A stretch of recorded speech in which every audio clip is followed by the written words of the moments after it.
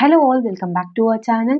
So students, in this video we are going to discuss the computer science important questions. Actually these questions were carried from a student of computer science only. So I will discuss with the questions with you all, so it will be useful for you all. Okay, some of the students, not many, not some only, some students were asking for the BSc group important questions. So computer science semester 3 I'm going to discuss now. Okay students, so totally 5 units you all have.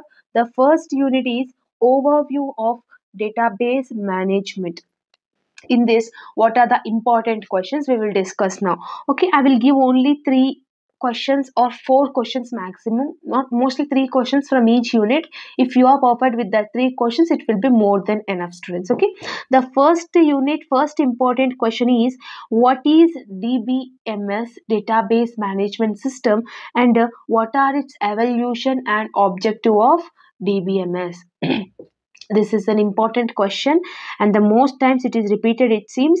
And the second important question is what is file based system and what are its drawbacks of file based system? This is the second important question from unit number 1 in computer science. The third important question is what is data model and explain the different types of data model. This is an important question. Try to learn these 3 questions. As you all know, I will not give that these many questions. I will give only three questions. Be perfect with that 3 questions. You will be able to attempt any questions whatever comes in the question paper.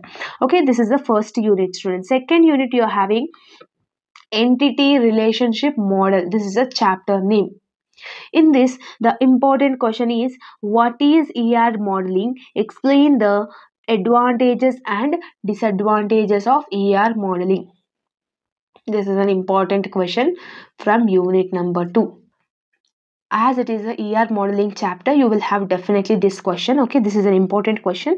And the second one is what is mean by double EER modeling, and explain the generalization and specialization of EER. What is meant by EER and what are the generalization and specialization of EER? This is an important question. And the third and the last important question is what is the different types of entity sets and attributes in ER modeling? This is also an important question.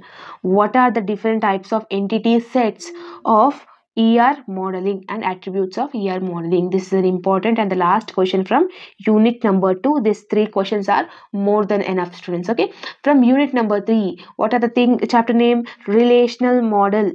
Unit number 3 name is relational model. In this, write about EF CORDS relational database rules.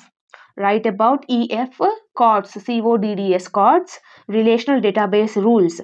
This is an important question. And the second important question is what is mean by key and what are the different types of keys you are having, like primary key, secondary key, foreign key. Okay, this type of, in our channel I have explained these types of key. Try to watch that, you will get the whole concept. Okay, and the third important question is explain various relational algebra operation. Explain various relational algebra operation. This is the third and the last important question from unit number 3. Try to learn all these 3 questions, then it will be definitely okay. And now we will discuss about the unit number 4. Unit number 4 is structured query language, easy chapter, SQL. Okay, so what you will have in this means, what do you mean by SQL? Different types of commands and types of commands which you are having in your SQL, like DDL command, DQL command, DML command. This type of commands you will have in SQL. So try to learn this pakka question this is. And the second one is what do you mean by different types of joins and operators in SQL? What are the different types and operators in SQL? This is an important question. And the third important question is